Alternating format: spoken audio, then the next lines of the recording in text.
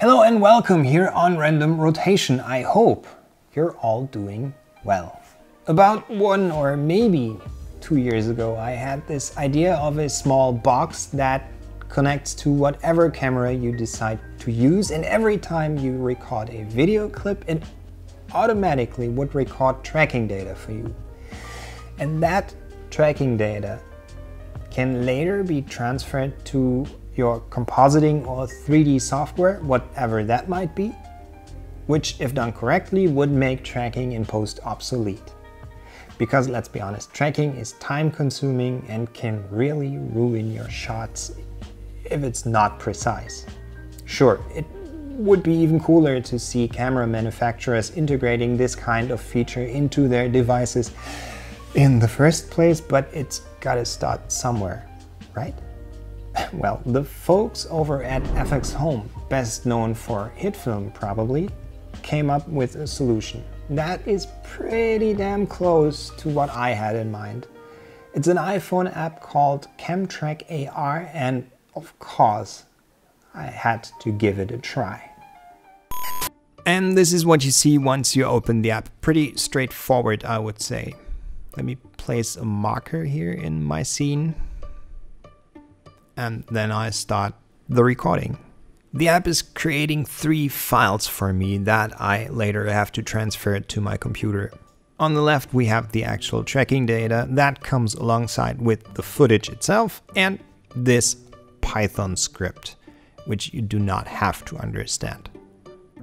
Well, I don't. In Blender, I'm starting with a blank viewport. That's just the way I like it. And now if you're importing HitFilm tracking data for the very first time, you first have to install the Python script that I just showed you. Preferences, add-ons, install, browse to wherever you saved it. In my case, that's the desktop. I activate it and then I can close this window here. Now I can simply import the HitFilm tracking data. It's also on my desktop right here. Give it a second and there it is. Let me zoom in here. A camera and this anchor point that I created in the app. Let me now look through my camera, and here you can see we clearly have a tracking going on. Super cool, if you ask me. Now let's select the camera and load in the footage that we shot. We can work with images here or with movie clips, which is what I do. And again, it's on my desktop here. I created a JPEG sequence earlier just to make this a bit smoother. And there it is. Cool, right? You can see this tracking anchor point, whatever you want to call it. And that guy is sitting in his spot. It works. Nice. All these keyframes were automatically created for us. Magic. No, it's not. But hey, it's not super perfect. Let me add in... Why not? Let me add in Suzanne. Where are you? Here. Oh, too big. Let's scale it down. Let me rotate it a bit on the x-axis like so, and then duplicate it, and let's place it in the back here. Maybe one more monkey hat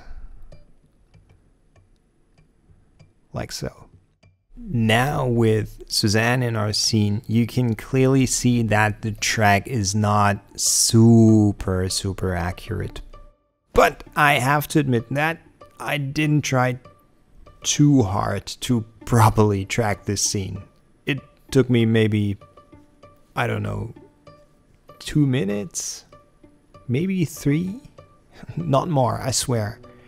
And for 3 minutes, this is a pretty cool result, I would say. So I guess you can see this is not super complicated to achieve, and I really hope they keep on improving this app. As of today, I think it's only available for iPhone users. Maybe there is an Android app on its way, who knows? And one more thing that is worth mentioning, I shot this test scene with the free version of the app. And with that free version, I was limited to only one of those anchor points. But in the meantime, I purchased the Pro version, which is only around 30 bucks. Pretty okay price in my opinion. And it also comes with an import script for After Effects, so you can use this tracking data in After Effects as well. If you're interested in that, just let me know down in the comments and I can record a follow-up video to this one using After Effects. But now you know how to use CamTrack AR in combination with Blender. It's super fun, super easy, and worth a try. Trust me. And that's it for this week. Like always, I hope you liked it, and if so, if you try this technique out for yourself, please let me know how it worked for you, or maybe what problems showed up during the process.